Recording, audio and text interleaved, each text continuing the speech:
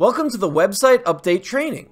This class is designed and recommended for school website editors who last had training prior to July of 2019. The goal is to present the items that are required now due to changes in board and court mandates, and to clarify operational changes made to the School Desk platform and how they affect the manner in which editors do their tasks.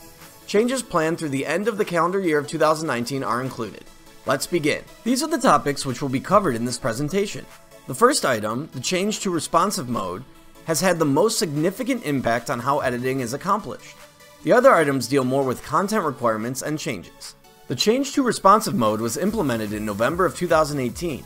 Prior to this, each site had multiple layout or styling sheets that determined how it would be presented on each type of viewing device. Changing to responsive mode means that now we have essentially one layout that is constantly resizing itself to match the device. Every pane and module is now fluid with minimum and maximum sizes, determining how it displays as opposed to hard-coded sizes for each device. This change means that items placed on the page also need to abandon the idea of hard-coded formatting. In the past, when adding a new module to a page, you were able to drag the module from the Add menu bar down to the location on the page. This is no longer a good way to place a new module because the headers are now editable and are affected by dragging motions.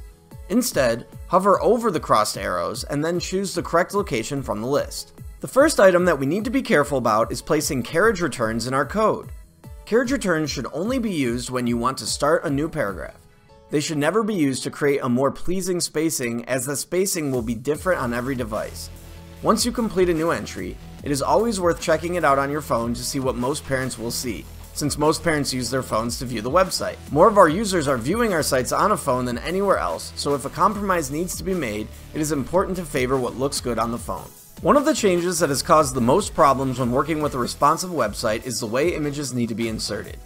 In the past, we gave an image width and height dimension in pixels. In a responsive scenario, pixels do not give us good results. As the size of the module shrinks to fit a smaller window or device, the pixel size we designated may be larger than the available area, causing portions of the site to run off on the right side. When this happens, most mobile devices do not allow you to even scroll to the hidden content. In order to give the platform better information to make resizing decisions, all images should be inserted with the percentage of the width of the module you wish the image to occupy. This way, the system can always resize based on its current dimensions.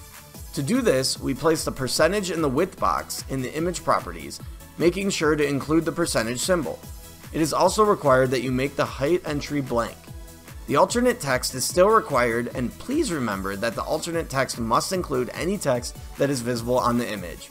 For this reason, you will want people to provide event flyers as readable text PDFs instead of JPEG images. An extra point to be aware of when sizing is that the system also uses the original size of an image when determining how to resize it.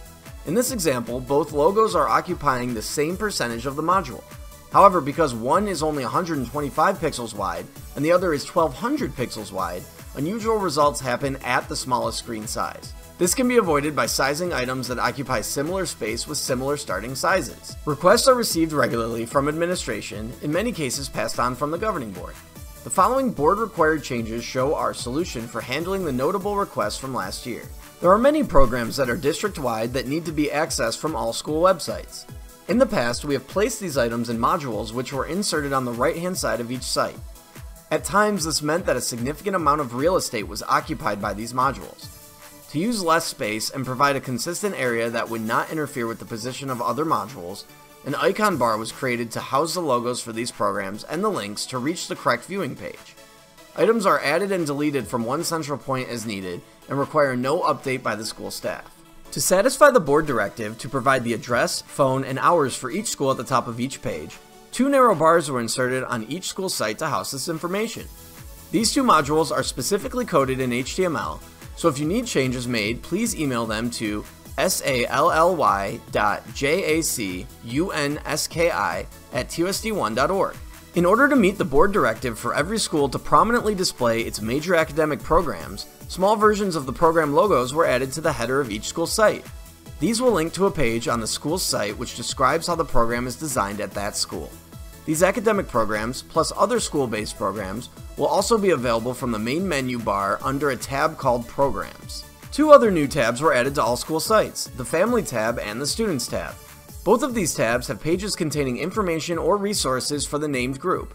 For example, library or counselor pages go under the Students tab, while parent organizations, site council, and family resources go under the Family tab. In addition to administrative and governing board requirements, we are also subject to requirements imposed by the court overseeing our desegregation case.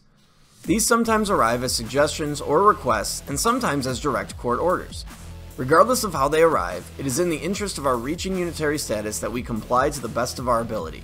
The first notable request from the court was for an anonymous comment application to be added to each school site, as well as an in-person comment application to be added to each school front office. A form was placed on every school site which can be accessed by a button on the homepage.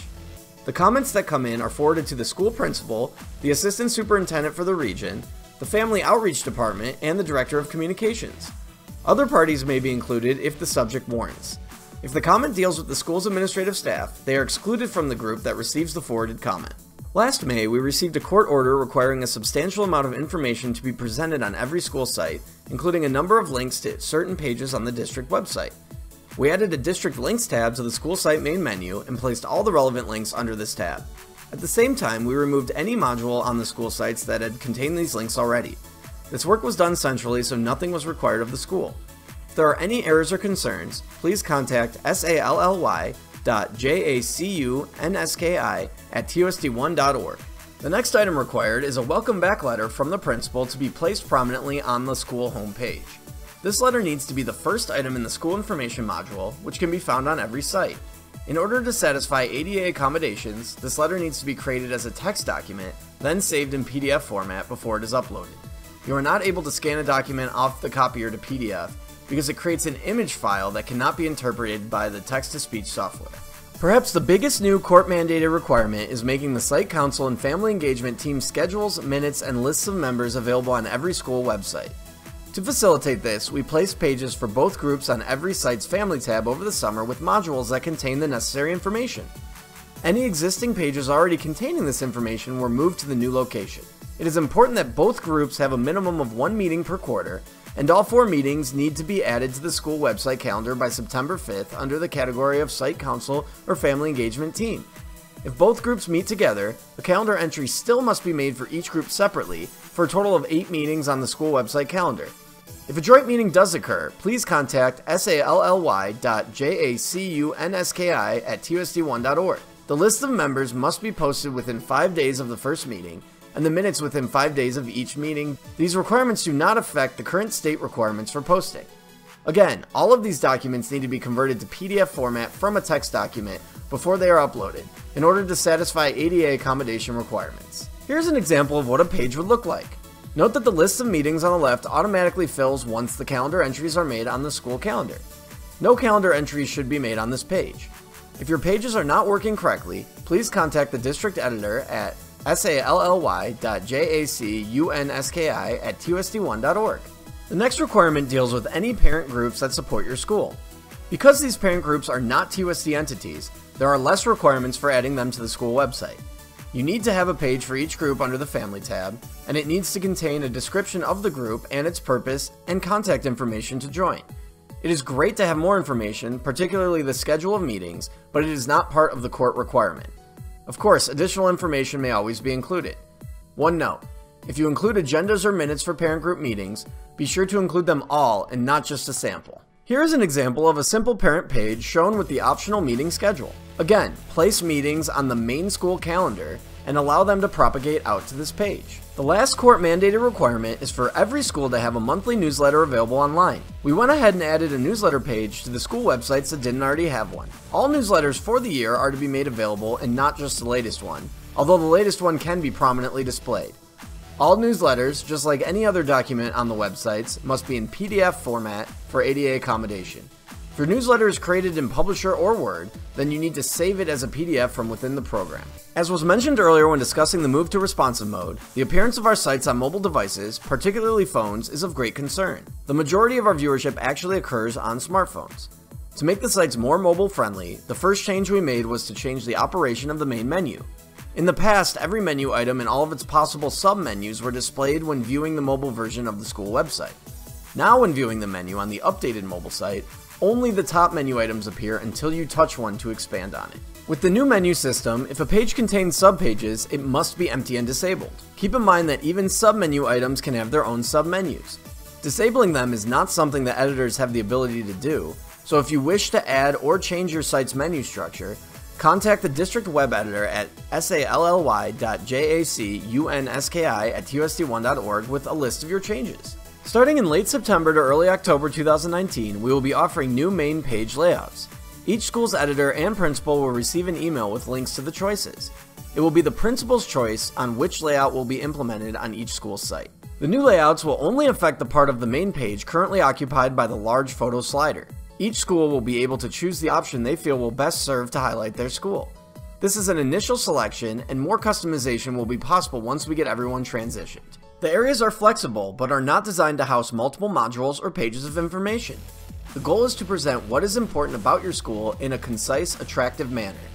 We want to make it easier for people to reach the information that interests them, not present all of the information on one page, making it cluttered and hard to find on small devices. Continuing with our efforts to make phone presentation better, all of the school headers will be modified for better display on a phone. The school name will move to the left of the header so that it is the top item on the phone display. All logos will be resized to match the new responsive requirements and percentage sizing on the site.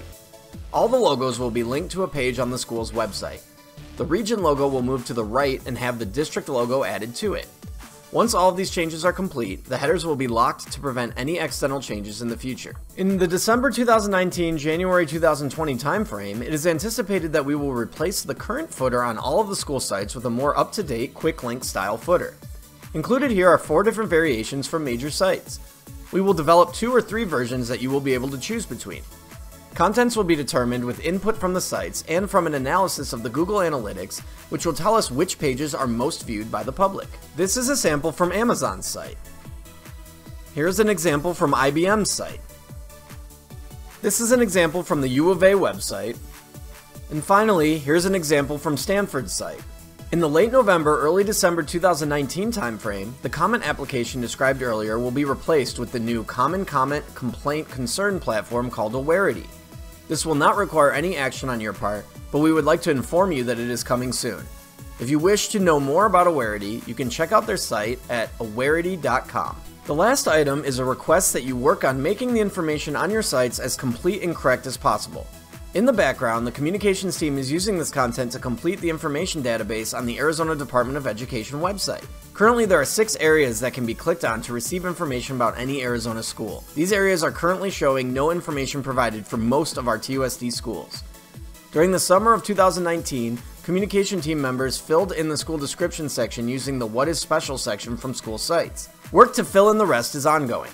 The better the information on your school website, the better the information we can provide the ADE. As always, if you have any further questions, please contact Sally Jacunski at sally.jacunski@tusd1.org, or you can contact the communications department directly at media@tusd1.org.